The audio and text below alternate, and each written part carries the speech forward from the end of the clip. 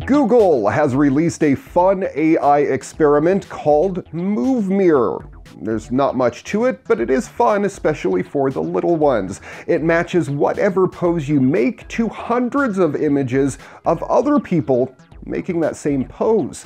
When you visit the Move Mirror website, you allow it to access your computer's camera.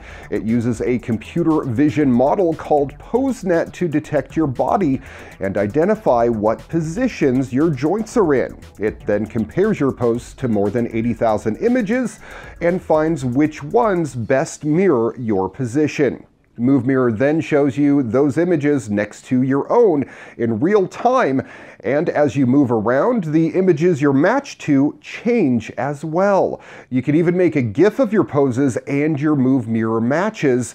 Google is showcasing how computer vision techniques like pose estimation can be available to anyone with a computer and a webcam. And if you're worried about what's happening with your image when you use Move Mirror, Google assures us that it's not being stored or sent to a server because Move Mirror is powered by TensorFlow.js. All of the pose tracking is done directly in your browser and is never sent out to the world. Other Google AI experiments have allowed users to type in statements or questions and get related book passages in response, or get rhymes based on what objects are in front of their cameras. You can try out Move Mirror right now by going to experiments.withgoogle.com. Boston Dynamics back in the news this week. They're preparing to build its terrifying army of robot dogs. The company has set a target date of July 2019 as the time it will be ready to manufacture 1,000 of its compact Spot Mini models annually. Spot Mini is the smallest variant of Boston Dynamics' many different models of robo-dogs, yet at approximately 2 feet 9 inches tall, it weighs only around 66 pounds and has an hour and a half of battery life. The company has recently demonstrated all kinds of functionalities like opening doors for other robots and increasingly complicated navigational skills. While the company already announced plans to launch commercially in 2019, with a limited run of robots already in pre-production, Inverse's report has some new details, such as that the Spot Mini is intended to eventually become a multi-use platform of sorts. The overarching goal for the 26-year-old company is to become what Android operating systems are for phones, but for robots, a versatile foundation for limitless applications.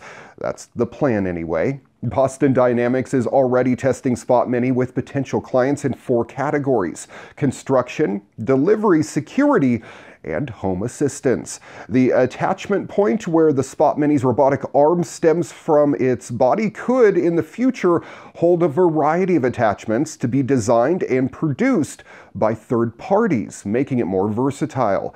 For example, instead of a claw, the arm could terminate in a power tool or even a camera. One possible use for the robot is home delivery, where the robots would, at least in theory, face fewer regulatory hurdles than plans by Amazon and UPS to deliver packages by unmanned aerial vehicles. But that approach creates its own problems, including that it would have to be cheaper than overworked humans, be capable of navigating obstacles that aren't static like pedestrian dogs and traffic intersections, and perhaps be prepared for the possibility somebody could try to wrestle the package away from the robot.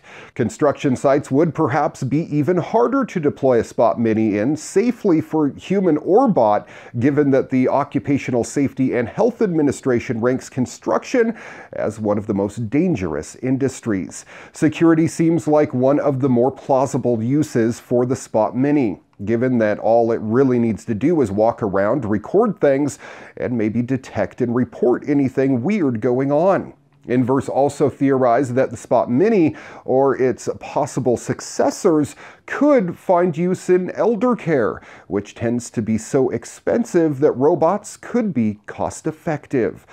Boston Dynamics' robot army may start rolling off production lines soon, whether or not it has anything more useful to do then serve as status symbols for the ultra-wealthy, navigate hallways, or maybe do backflips like its Atlas cousin. The Food and Drug Administration has finally given Impossible Burger's plant-based meat its stamp of approval. Impossible Foods submitted the meat substitute for review back in 2014, but the FDA responded with concerns that its key ingredient, a protein known as soy leg hemoglobin, might cause allergies and other adverse effects. The protein is commonly found in soy plants' roots, but since we don't typically eat that part of the plant, well, the FDA had reservations about its safety. In response, the company sent in more info, including results from a rat feeding study, which convinced the agency to declare that the plant-based meat is generally recognized as safe for human consumption. According to Impossible Foods' announcement, the rat feeding study proves that consuming the ingredient in amounts much more than our normal dietary exposure to it wouldn't produce any bad effects. Further tests also showed that it has a very low risk of causing allergic reactions. Those are the most salient points in the company's application, because Impossible Burgers wouldn't be possible without the soy component. The protein carries the iron-containing molecule called heme, which gives the meat substitute its meat-like taste and even makes it bleed like the real thing. While the FDA never prohibited the company from conducting business, the Impossible Burger is available in 3,000 locations across the country right now. That includes White Castle. It believes the agency's no questions letter could change people's perception of its products. If this makes more people want to give the Impossible Burger a shot, well, then the company's meat substitute could become more widely available in the future. One of the things that we learned from the DARPA Robotics Challenge is that it's useful for robots to have legs to walk, but it's even more useful for robots to be versatile and adaptive with multi-modal locomotion capabilities that they can deploy depending on the situation. At the DRC, we saw all kinds of different designs, but one of the more unique approaches came from the University of Bonn in Germany with their robot Momaro. Momaro used a centaur design with 4 legs that had wheels on the bottom coupled to a humanoid upper torso with a head and arms. It was the top-ranked European robot in the DRC, completing an almost perfect run in just 34 minutes. We've since been wondering whether the centaur design would inspire other disaster robots, and now we have the answer. And it's yes. A consortium of European research groups announced a new Centaur robot platform called, appropriately enough, Centauro. The robot was built at the Italian Institute of Technology. The project is part of the Centauro Consortium, funded by the European Commission and coordinated by researchers from the University of Bonn, the same group that developed Momaro.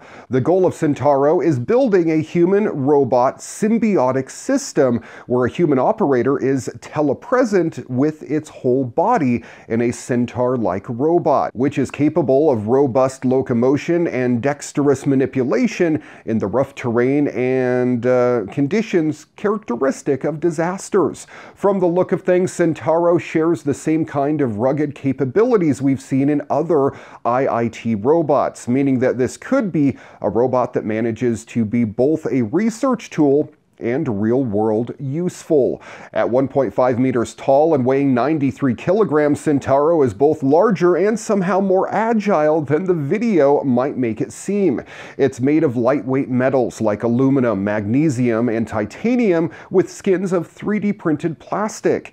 Inside are a trio of computers to handle perception, control, and motion planning, along with enough batteries to keep Centauro moving for 2.5 hours at a a time.